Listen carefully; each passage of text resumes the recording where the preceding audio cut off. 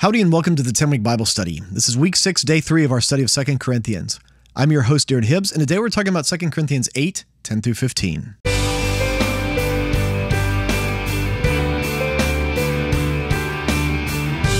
Well, welcome back to the 10-Week Bible Study. Again, I'm your host, Darren Hibbs. Would you join me as we pray before we start today? Lord, would you open our eyes and our ears to what your word has to say to us, God? Fill our hearts with the knowledge of you today. We want to encounter you through your word. We want to be fascinated by your word. In Jesus' name we pray. Amen. With that, let's jump into God's word. I'll be reading today from the NIV. This is 2 Corinthians chapter 8, starting in verse 10.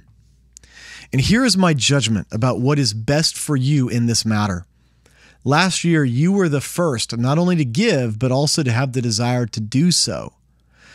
Now let's pause there. Go back. Remember, this is where Paul is talking about taking up a donation to give to the Jewish Christians in Jerusalem specifically. That's what all of this is about, is we're giving money to the Christians in Jerusalem because they have been persecuted and oppressed. There's been famine. There's been all sorts of negative things going on there, and they're suffering, and they need help. They need financial help to make it. And so that's what all of this is about. He's saying, Corinthians, hey, you were the first to be willing to do this. But he's like saying, now it's time to actually open your wallet and give money. So, you need to get ready here. Verse 11, now finish the work so that your eager willingness to do it may be matched by your completion of it according to your means. For if the willingness is there, the gift is acceptable according to what one has, not according to what one does not have. Goodness. Back then, they couldn't borrow money to give, to donate. That's an unfortunate possibility for people nowadays, is that they can actually go in debt. They can use their credit card to donate and actually go into debt to donate. And again, something that televangelists and people like that, they're very aware of, is that they have access to money that people don't even have. I've heard stories, many stories of people using their credit card to donate to ministries, thinking that the Lord's going to break through and come through for them and rescue them from financial distress and things like that. I wonder if Paul could have even fathomed people going to debt to give and to donate back then. He's saying, obviously, you give out of what you have, not what you don't have. So, again, I don't think that's really the point that Paul is making here. He's saying, you've got to give according to your means. The willingness is there. And I think what he's getting at is the willingness is there for all of these other churches, for the Macedonians, for the Galatians, for all these people. But I think what he's kind of laying the groundwork for here is that even their extreme generosity, I think what Paul is getting at is it pales in comparison to the means that you Corinthians have. That's what he's kind of laying down here, is that they've given out of their great poverty. And compared to what you have the ability to give, it's nothing compared to what you can give. The city of Corinth was well known as a very wealthy place. Very wealthy, and the believers, as far as we understand, they were very, very wealthy. To some extent, like the people of Ephesus and some other churches, it was similar. This was a growing, at this point, it wasn't just this massive center of cosmopolitan Rome, but it was very much a growing center of cosmopolitan Rome. We know that they had larger disposable incomes than many other places in the Roman Empire. The Roman Empire was dumping massive amounts of money into the city of Corinth to build it up. There's lots of construction going on, so there's money flowing through this place. There's a lot of people doing very well. So financially, they were very well off compared to Macedonia, a lot of other places. So Paul is essentially saying, we don't give out of what we don't have, right? We give out of what we have. And what the Macedonians have is very small compared to you guys, right? So I don't think he's making a statement about donating on credit, but I think we can look at this and understand, yes, please don't donate money that you don't have. Please never do that. The Lord is never asking us to donate money that we don't have. He's asking us to give out of what we do have. Give the first fruits of what you have. Give out of the excess of what you have. Give even like the widow's mite, right? Give the last of what you have and watch the Lord come through for you. But don't give out of what you don't have. Don't ever do that. Again, I doubt that Paul could have fathomed how easy that would have been, that would have been a thing. And so I don't think that's exactly what he's saying here, but we can read into it that for our context is please don't give out of what you don't have. Just because someone else can donate $1,000 to something, just because the televangelist is saying, hey, we've got all these people giving $1,000 a piece, and you know that the most you can afford, the most that you have to give out of what little you have is $10. Don't get swindled into giving $1,000 that you don't have. Give out of what you have. And sometimes, yes, just like Jesus said with the widow's mite, you can give all that you do have. And the Lord, knowing that the Lord can come through for you, the Lord really does that kind of stuff. But don't give out of what you don't have. Don't do that. Let's continue on. Verse 13.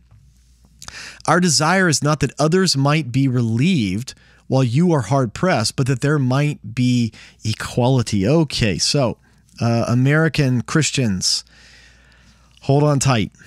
What Paul is going to say in the rest of this passage, oh my goodness, this is rough stuff for us in 2022 when I'm recording this and moving forward.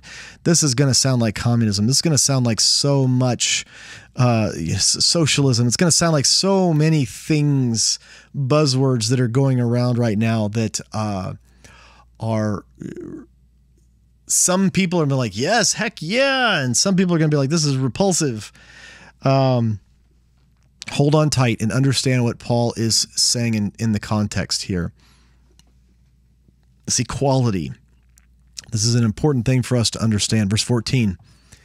At the present time, your plenty will supply what they need, so that in turn their plenty will supply what you need. The goal is equality, as it is written. The one who gathered much did not have too much, and the one who gathered little did not have too little. We're talking about when the Israelites were gathering the manna provided for them as they were told how much to gather per person. And so when they went out and did that, some people gathered a bunch because they had a bunch of people in their family, and some people gathered a little because they had a few people in their family, but they all gathered as much as they needed.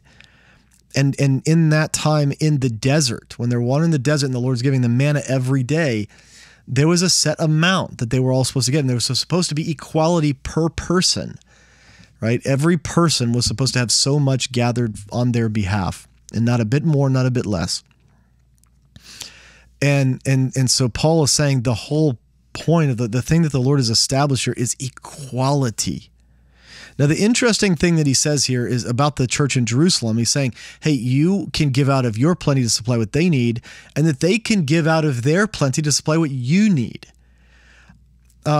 I don't think that what he's saying here is, I don't think he's actually talking about reciprocity, where it's like, hey, you're going to give them money and maybe later they'll give you some money if you're going through a hard time. No, I think what he's saying is that you're going to give financially out of your surplus, and they're going to give spiritually out of their surplus. They're going to supply things that you need that are not financial. And he didn't explicitly say that, but I think the subtext of what he's saying here, that's kind of what he's getting at, is that they have spiritual food, should we say, that they can offer to you. And here again, if you've got baggage, I've said this multiple times, this is the kind of language that often gets used by, I think, abusive grifters, people that are trying to prey on you to get money for their new private jet or their new Bugatti or whatever, is they're asking you to give so that you can be provided this spiritual food. I mean, I've heard that exact thing proposed by televangelists before. I find it very reprehensible. because that's not the same thing what Paul's talking about here. Now, going back to this issue of equality,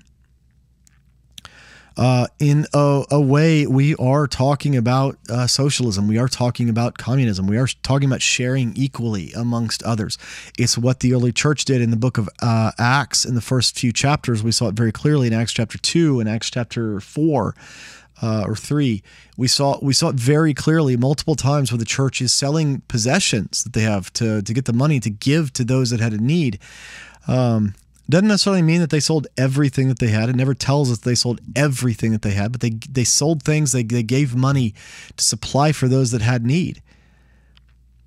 And so that's what Paul is talking about here is he's saying, like, listen, you have a lot more, Corinthians, than the rest of these churches. And Paul would know. He's traveled, right? I mean, a lot of times if you haven't traveled, you don't know those things. You don't know how impoverished. If you haven't left the United States, sometimes you really don't have a concept of just what true poverty looks like. I've met so many people who have never left the United States and they consider themselves poor.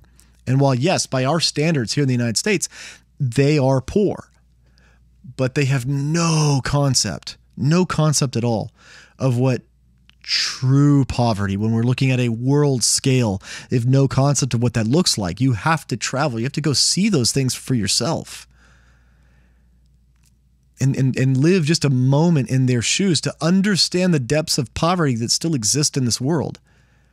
I've not seen the poorest of the poor that I've seen in the United States. It doesn't even compare to places that I've been, like Guatemala, parts of Turkey. It's unthinkable in our day and age, the level of poverty that still exists, but it's there. It's there. And so, the Corinthians, they were wealthy. Now, if you're not traveling a lot, it feels normal to you. You don't know how wealthy you are. You don't know how poor you are unless you can compare that to others. And I think that's what Paul is doing here. I think that's why he's saying, I'm comparing you to the Macedonians. I'm comparing to them because they, out of their hardships, they've given a lot of money. They've given a lot based on their hardships. And I'm asking you to give out of your excess. I'm asking you to give out of your wealth. Paul is essentially saying for you to give at the rate, for you to give at the level of pain that the Macedonians gave, it's probably not even going to be possible. Right? And there is a level of wealth and excess and surplus that many people have. Where giving, it's not painful at the same rate that people with very little, it's painful to them. Like it costs. They know when they give money, they know what they're saying no to give this, right? They know what they're giving up. For so many people in Corinth and so many people in the United States today, you're not giving anything up except, maybe a future investment or something, I don't know. But the thought of what you're giving up hardly ever even crosses your mind because I'm not giving up anything. This is extra money. This is surplus money. That's the same thing that's going on in Corinth here. So what he's priming them for is I'm expecting you to give a lot more than what the Macedonians did to supply for our brothers and sisters in Jerusalem, because I know that you have been blessed with excess. That's what he's getting at. And he's saying, listen, just the same way that the families in Israel during the days of the manna, the bigger families, they gathered more, the smaller families, they gathered less. This is the same kind of thing that I'm thinking about and applying here, right? Is that you should be giving more because you have more. The Lord's blessed you with more, so you should be giving more.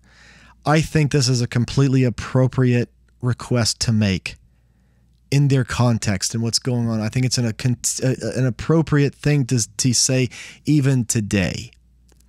I think this has always been an appropriate understanding. And when it comes to that, yes, are Christians, to some extent, are we communists? Absolutely. Are we socialists? Yes. We believe in sharing with others out of what we have. The mantra of socialism, of communism, right? Out of from those who I can't remember the phrase from the Communist Manifesto. It's from those with means to those with needs. That's not the actual phrase, but that's essentially what it's saying.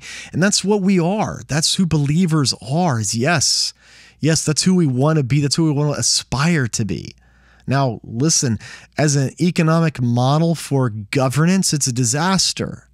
It's a disaster when you at the force of government at the end of a spear or a gun, you start forcing people to live that way. That's a completely different thing than out of your free will because of the sacrifice that Jesus has made that we give like that. That's completely different than being forced to by our government. Two very different things. So our generosity should spring forth from what we know we have been given by Jesus. So I think this is a perfectly reasonable thing that Paul is doing here based on who we are as believers. For the 10-week Bible study, I'm your host, Aaron Hibbs, and I can't wait to see you next time. Hey, thanks for watching the 10-week Bible study. If you've enjoyed this, would you consider doing that whole like and subscribe and bell thing you're always hearing people talk about? It really helps other people find out about the show, and my heart is for people to fall in love with God's Word. Thank you.